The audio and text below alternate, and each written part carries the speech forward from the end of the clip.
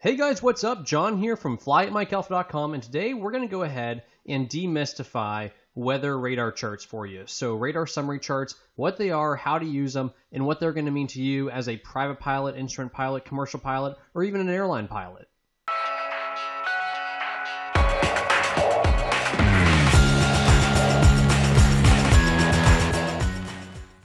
So for starters, to access the radar summary chart, we're going to go ahead and go into observations, because that's what we're looking at. We're looking at observation of radar on aviationweather.gov. So we always like to use that official source for weather, aviationweather.gov. We can see here a nice little graphical representation of the past radar, and we have the time in Zulu up here, the 5th of December 2017, and the just past hour or so of what the actual radar is showing. So now it's important to know that radar, what it really is, it stands for radio detection and ranging. So that means they send out radio waves to then bounce off the water droplets, which are rain, and detect not only where they are, but how far they are from the station, and then they build a pretty picture with that. And this pretty picture here is actually built off multiple radar stations all around the country, and it's a composite image. So we see that the rain is moving. That doesn't mean that there's not weather in other areas. Radar is only going to detect actual water droplets. So you could have a heck of a storm building up somewhere over the southern corner of Georgia, but if it's not actually in the mature stage where raindrops are starting to fall and in the dissipating stage, it's not going to show up. So by the time you see rain or any sort of radar returns, the storm has already reached the mature or dissipating stage where it's starting to return some water back to the Earth. So this gives us a rough idea of what's happening. We can see some different colors here, and of course we know the colors mean the different intensities. What's important to note is that there's no legal requirement for the intensities to match a certain color code. So depending on whether you use aviationweather.gov or if you use MyRadar or FlightAware or Intellicast or weather.com or any other weather service app or website, they can make it whatever colors they want based on the decibel returns, how loud the returns are coming off of the rain. And of course, the louder the returns, the more rain there is, the heavier the rain, so it returns more of the signal back to the station. So before we jump too far in depth here, let's go ahead and look at what the actual levels mean to us, these actual decibel levels mean. We'll always want to compare the color codes and what we see to actually what's depicted on the chart and the actual decibel levels. So the FAA was kind enough to put out this info supplement for us that actually defines what light, moderate, heavy, or extreme precipitation is. So when you hear the term moderate or heavy precipitation from an air traffic controller, it's a standard term. It's a certain decibel return. It's not red or pink or yellow or green or anything like that. It's actually a physical level of rainfall. So when you're looking at other weather products, be very cautious of their scale that they use to color code things. What could be red on somebody else's scale could be green on another scale or vice versa.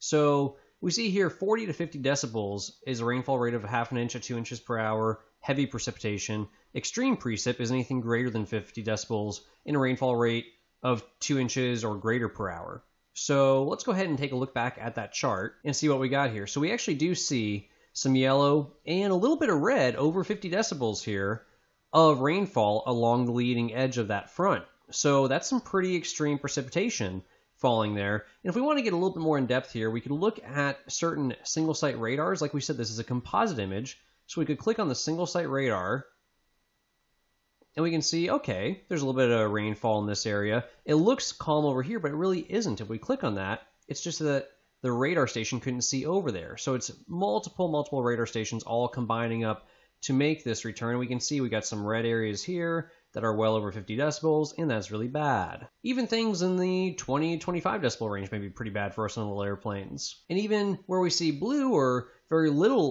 radar returns doesn't mean there's not a lot of downdrafts or other hazardous conditions for little airplanes in those areas. Like we said, just because there's no radar return doesn't mean there's not bad weather there. It just means there's not actual rain falling or heavy rainfall there to return the radar back to the station, to return that radar beam to bounce it back. The next thing we're going to look at is RCM radar. So RCM radar, radio coded message, this basically comes from all those individual stations. They build this composite image for us, but the most important thing is it's showing the radar tops here. And the tops are very important to us along with the movement of the storms. So we can see up in this area over Virginia, Western Virginia, that we have tops only to about 20,000 feet, so airliners could fly right over top of that, or high-performance airplanes could get on top. Out here, just about 17,000 feet are the highest tops, the highest radar echo returns.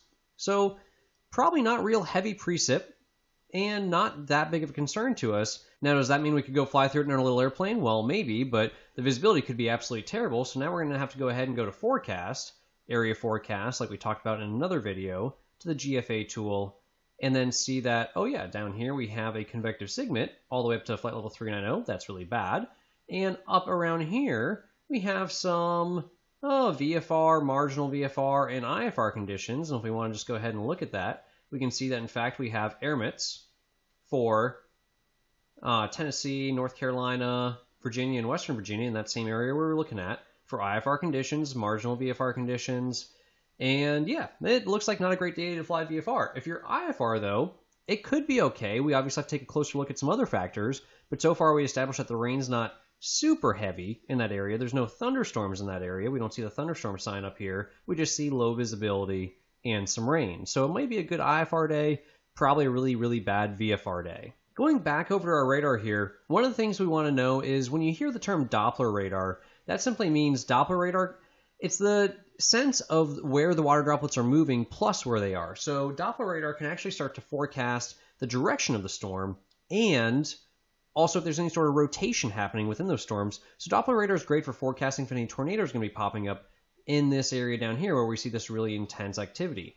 So just a quick side note to what Doppler means. Basically, it's a change in pitch or frequency. So it can hear that water droplet moving further or closer to the station.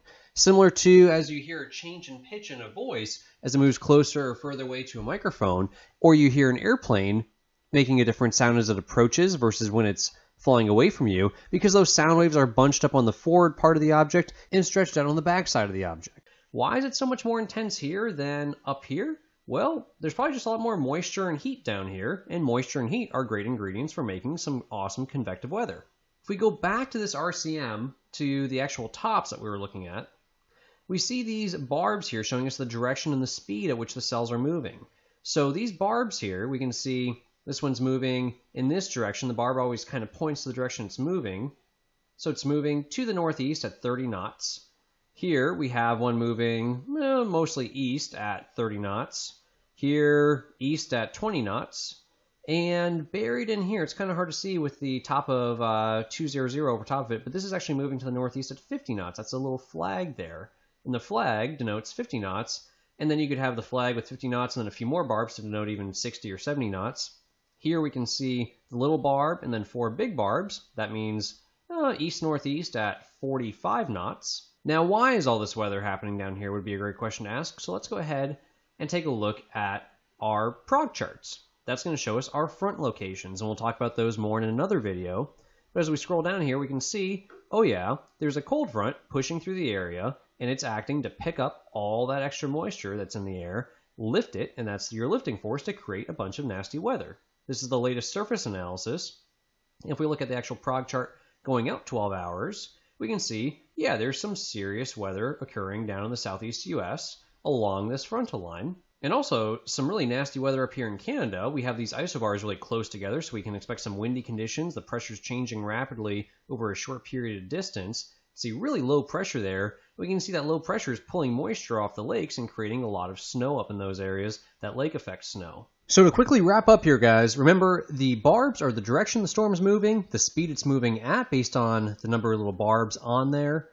The colors are the decibels, but remember to check the actual decibel legend here and compare that to that info advisory we had shown you earlier. Be sure to always check the time of issue, because as soon as this stuff's published, it's already out of date and new stuff's already happening. So radar always has lag time in it, with the exception of having an onboard actual radar scope installed on your aircraft. Anything you get in your airplane or to your iPad or to your computer is out of date.